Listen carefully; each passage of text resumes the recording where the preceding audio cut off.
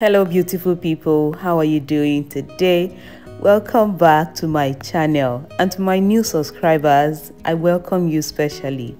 Thank you so much for subscribing. You are going to have an amazing time here. So today we are making pap from scratch. Yes, so if you would like to know how you can make pap from start to finish, you have clicked on the right video. I started making pap from scratch like this, and I would store in my freezer since about 7 years ago when I had my first child, and since then I have been doing this, and it is the best thing to do because you can control what goes into it, you can make sure that it is clean, and you get to have pap at home for whenever you need it. For this pap, I will be using guinea corn. Some people call this sorghum. It is the red variety. We also have the white one, but I'll be using this one. I choose to use guinea corn because it is more nutritious than corn. So I always use guinea corn. Sometimes I use guinea corn and millet. You can see how dirty this grain is. This guinea corn is so dirty and it needs to be taken care of thoroughly. So I'm going to pour that into a bucket and wash thoroughly with water. This is the same method I use to clean guinea corn for making swallow.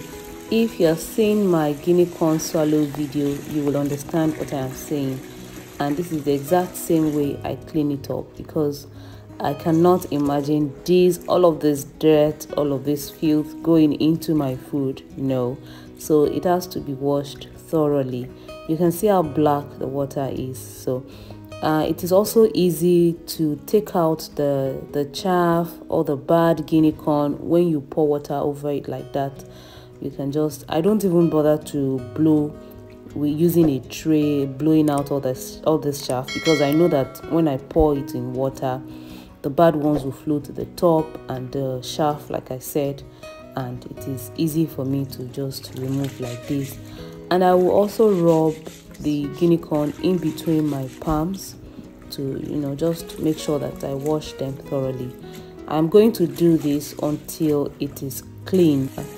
I had to do this about 3 to 4 times to get it clean, and instead of just pouring the water out, I have scooped out the guinea corn bit by bit from the water, making sure that I take from the top so that I can leave this sand at the bottom.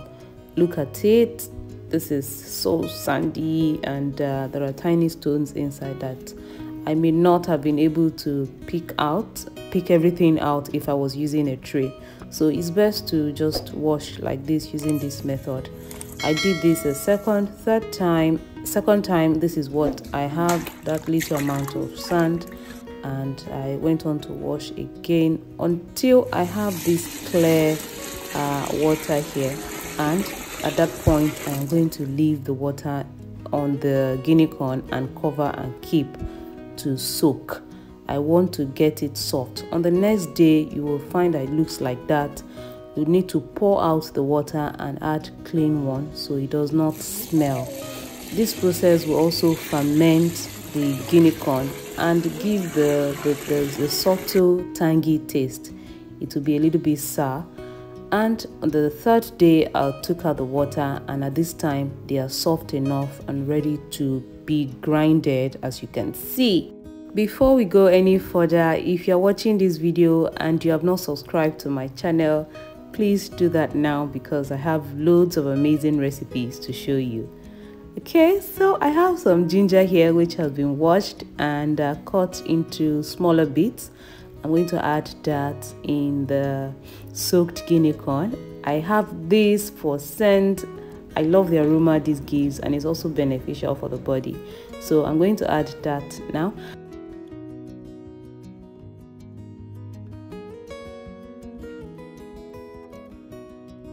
I took this to the commercial grinding machine so they can grind for me smoothly. You need to get this to a very smooth paste.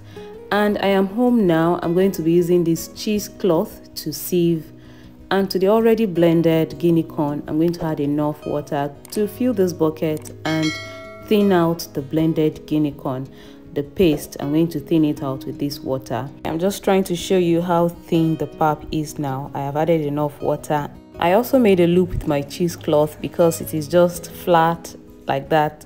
You can buy the ones that have already been sewn into like pocket style, where you can just pour the pap, or this type you can also tie around the bucket and hold it firmly with something.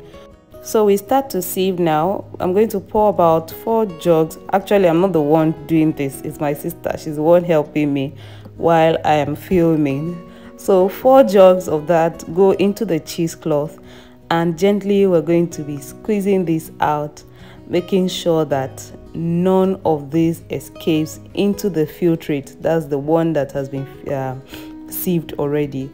So she's going to hold this very firmly. So what's coming out at the bottom of that bucket is the pap that we need.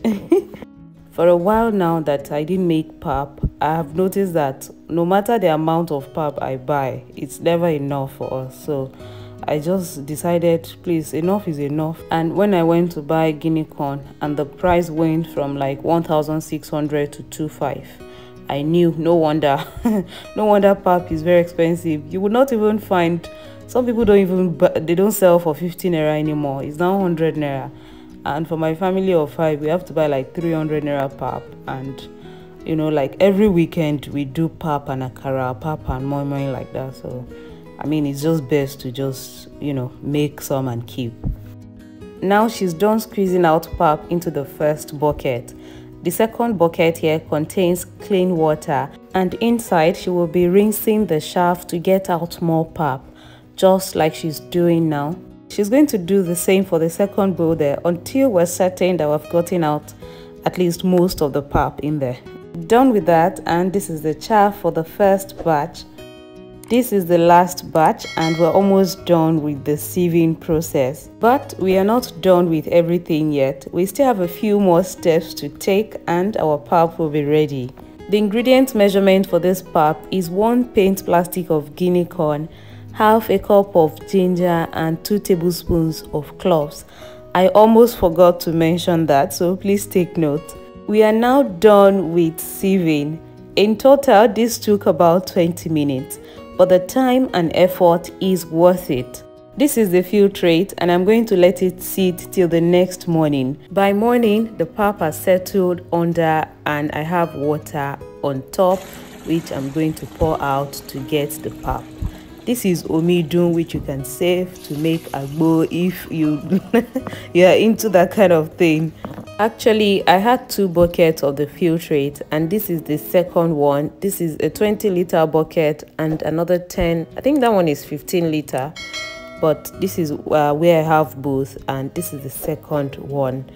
I have more pap here. To the final step, I'm going to transfer the pap into this chiffon fabric, which is tightly woven.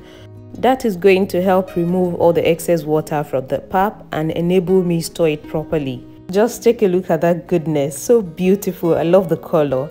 I've transferred it into the chiffon fabric like I said, and I'm going to tie this up, and this is where I will be placing it to let out water. As you can see, even from the bowl, the water is starting to escape. Little by little the water will be dropping, but because I want this quicker, I'm going to place a mortar on top of this to hasten this process. 2 hours later, it looks like most of the water is gone. It is firm to the touch. Now let's reveal what we have. If you have watched this video up to this point and you have not clicked like, please do that now. And guys, this is what we have. Our pap is finally ready. Now I'm going to portion these into this nylon in bits so that each time we need, I will just take out one.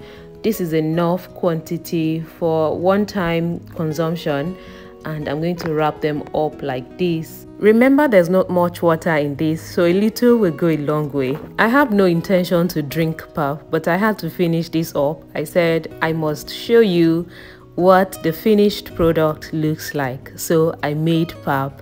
I have made a thick paste and I'm pouring boiling water over this. I covered and allowed it to sit for 1 minute, And this is what we have. The taste, the aroma, everything about this pap is just perfect. And it is not that type that when you are making the paste, you will feel that there's sand under it and all of that. No, because this one is well taken care of. This is the amount of pap I got at the end of the day. This will last my family for well over 1 month or even 2. I hope you like this recipe and you find it useful. If you do, kindly give me a like. If you have not subscribed, please do that now. Thank you so much for watching today's video. I will see you in my next one. Take care and have a great day.